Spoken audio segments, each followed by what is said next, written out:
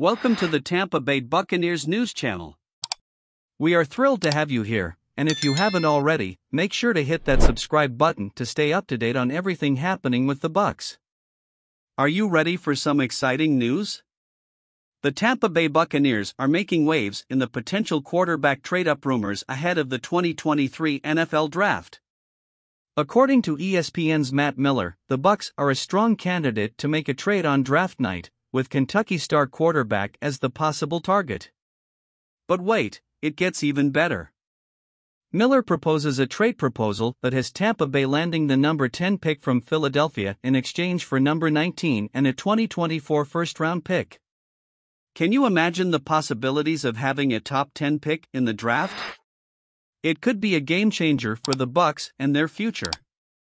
It's clear that the Buccaneers are ready to rebuild, and having a quarterback in place to jumpstart that endeavor is crucial. With the addition of Mike Evans and Chris Godwin at wide receiver, a rookie quarterback would have an ideal safety net.